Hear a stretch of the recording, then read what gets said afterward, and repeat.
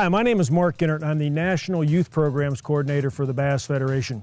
In the next half hour or so, we'd like to show your class some of the great opportunities that are being created both educationally and professionally through professional fishing. We'd also like to show you how some of those basic elements of your education are used every day by championship anglers out on the water. Items like math, science, and language arts are key learning tools that you'll use every day, just like the professional anglers do out on the water. So let's sit back and take a high-speed look at today's world of professional fishing. That's what I'm talking about. Yes! Look at that bad boy. Oh, yeah! Yeah! Ever wondered just how big of a business recreational fishing is in the United States today? Through the manufacture, sale, and distribution of a wide variety of products, including boats, motors, trailers, fishing rods, reels, tackle, and even the local guys selling bait on your corner store, fishing in this country today is a $60 billion a year business. There are literally thousands of people making their living through the business of recreational fishing. This sport utilizes professions like sales, marketing, engineering, marine biology, and a variety of different professions, including video production specialists, and last but not least, professional anglers, and the numbers are growing every day. As you can see by the size of these tournaments, pro fishing is a really big deal and rapidly becoming a very large employment center in this country. On the tournament side, the FLW Outdoors, the largest promoter of tournament fishing, will pay out over $45 million in tournament prizes through 243 organized tournaments across the country. They will host 22 events this year that will pay the winners over $100,000 for winning these tournaments. There are also multiple educational opportunities being created through fishing today. The Bass Federation and their junior clubs sponsor tournaments that junior anglers across the country can fish in and win scholarship money, including the National Guard Junior World Championship. Every year, the nation's best young anglers from all over the country meet in a championship environment, competing for over $30,000 in scholarships and youth program grants. The inaugural event, the National Guard Junior World Championship. We're going to decide who the best young anglers in America are right here today. Today's event is the culmination of all the individual regions from the TBF to come together with their youth champions from the age of 12 to 18. We have two different divisions, 12 to 14 and then 15 to 18. And this is the best of the best coming here today to compete for the grand champion to see who's going to be the best in both age categories. I think you'd have to agree that those are some pretty exciting opportunities, but you might ask yourself, geez, how do I get started in a career in fishing in the great outdoors? Well, the answer lies right in front of you each and every day when you go to school. Those basic elements of your education are like tools of the trade. And we all need to start to collect those tools and tuck them away in a toolbox like the one I have here. You won't believe how many times in the course of your life you're going to reach back into that toolbox and pull out some of those key elements of your education. Specific items like math, science, and language arts are used by professional anglers out on the water every day. So let's take just a moment and break down some of those key items and see how they're used out on the water by professional anglers.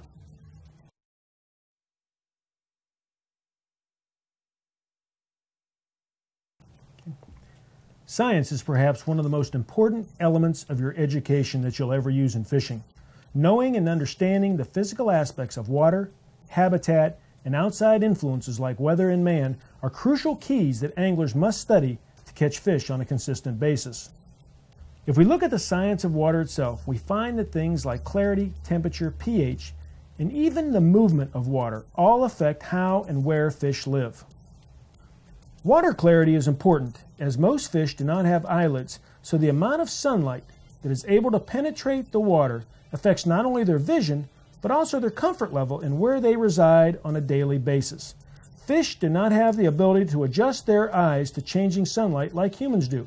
So bright sunlight shining through very clear water will tend to drive fish towards shady areas like a big tree or a boat dock. The temperature of water tends to act like a triggering device for fish. As the water warms up in the spring or cools down in the fall, it is a signal for fish to move, feed, spawn, and react in a variety of different ways. The pH of water is basically a measurement of whether the water is acidic or basic. Either one of these conditions make the water uncomfortable and even dangerous for fish. In simpler terms, it has a similar effect as you getting soap in your eyes when you're in the shower. Fish don't like those conditions just like you don't. Things like weeds and trees dying in the water tend to turn the water acidic and often lead to fish migrating away from these areas. Chemical runoff from agricultural areas or industrial facilities can even have more dramatic effect on the living habits of fish. The mere movement of water itself also has a great effect on the feeding habits of fish. Moving water or currents often carry nutrients and microorganisms which tend to attract the very smallest of fish. The cycle of life then kicks in as fish from every size move in to feed on those that are a little smaller than they are. Just like in the jungle, it becomes a battle and survival of the fittest. Weather, coastal tides, and the phases of the moon also have effects on the movements and feeding habits of fish. It is a proven fact that approaching weather fronts and certain phases of the moon will trigger different reactions in fish. Under certain conditions, there are times when fish will eat almost anything. Science also plays an important role in the conservation of our environment. Man's ability to study the natural and human effects imposed on our waterways better enables us to assist Mother Nature in the management of our resources. Being able to analyze elements like clarity, temperature, pH, and weather help us determine what is in the best interest of all species that occupy our lakes and rivers. Needless to say, science plays a huge role in the life of a fisherman.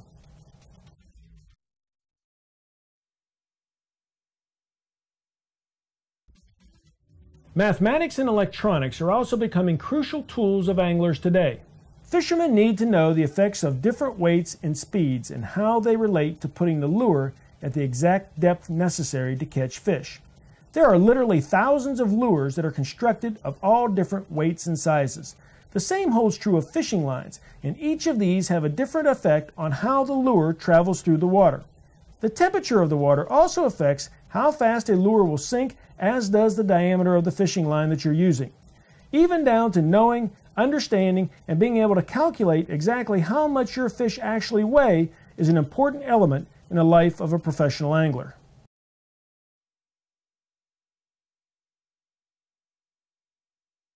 Probably the most overlooked tool in your educational toolbox is language arts. In sponsor-driven sports like professional fishing, golf, and NASCAR, your ability to accurately and intelligently portray your sponsor's product is the key to success and survival in a very competitive business. As it is in almost any profession, your ability to communicate with your fellow competitors, employees, and customers is absolutely crucial in your ability to be successful in life. Putting all these elements of your education together and then applying them in real life as well as in fishing eventually creates a great environment for success. One of the terrific aspects of the sport of fishing is that anyone with a desire to learn, the dedication to put forth the effort, and the patience to stay with it can learn to catch fish and be successful. As I mentioned earlier, whether it be a professional angler or a professional race car driver, their ability to highlight their sponsor's product is just as important as their ability to fish or drive a race car. This beautiful Ranger bass boat or these high-tech solar bat sunglasses are just two examples of sponsor's product that you must be able to highlight in an interview situation to be successful in this business. And you do that by tucking away some of those language arts skills that you learn in school and putting them away in your toolbox. Now let's take a look at how some of those pro anglers reach into their toolbox and pull out some of those exact same skills that they use out in the water every day. FLW touring pros are challenged by different bodies of water each week. Reading the water quickly, locating good fish, and then getting them to bite are keys to success. But you can't catch them till you find them. And one of the crucial stepping stones in this process is understanding the seasonal movements of bass, spawning, available forage, and environmental factors like cover and water temperature determine fish location on a grand scale. By comparison, weather, water conditions, and even fishing pressure all affect fish location and activity levels on a more localized basis, like individual brush strokes composing the big picture. Once the pros find general areas of bass activity, they interpret fish depth, mood, and use of cover to choose the most efficient presentations to catch them. This adaptation requires versatility, the ability to present different lures in different conditions. Whether bass are located in weeds, wood, timber, rocks, or across clean bottoms, pros must pick the right lures for the job. Lures are tools, and there are so many lures and so little time to fine-tune their choices. Anglers observe bass behavior, form theories, and then test them, refine them, or throw them out the window. And even then, during the heat of battle, pros must adapt to subtle changes in the fish's mood in order to remain effective. Intangibles like intuition and confidence guide their evolving strategies and ultimately determine how many checks they cash. So what does it take to catch fish like an FLW pro? The magic equation reads something like knowledge plus experience plus versatility plus adaptability plus, of course, a little luck equals big bass and big money. As you can see, the business of fishing is becoming a very, very big business in this country. In fact, industry analysts tell us today that recreational, tournament professional fishing is second only to NASCAR in terms of spectator and corporate sponsor appeal. Let's take a look at some of the other professional opportunities that are created through recreational fishing. I think you can see that this is just a small sample of some of the job opportunities being created today through fishing. Across this country today, there are over 1 million people making their living through the business of fishing. Needless to say, the employment opportunities are tremendous and continually growing. One of the other exciting things happening through fishing is the formation of school fishing clubs. In these clubs, you'll learn everything from the basics of fishing to the preservation of environmental resources. Getting a club started in your school is the first step in creating a wealth of opportunities that exist in the sport of fishing. Just think about how great it would be to have a field trip to a local lake or river to fish and learn about the great outdoors. If you would like more information on forming a school club, you can contact me at this email address and we'll help you get started forming your own school club. If you want to be a little more competitive, we can also direct you to one of our existing TBF junior clubs or how your school club can enter TBF tournaments across the country.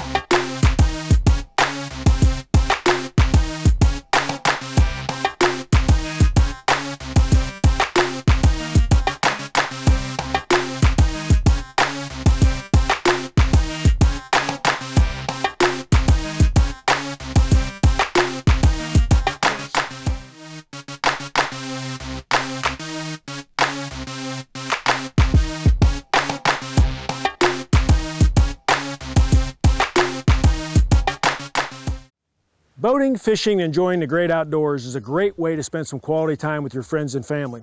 We hope that you'll consider forming a fishing club within your school. And more importantly, we hope that you'll remember to store away some of those key elements of your education in your toolbox so that you can pull them out later in life to help you be successful in any profession or hobby that you may choose.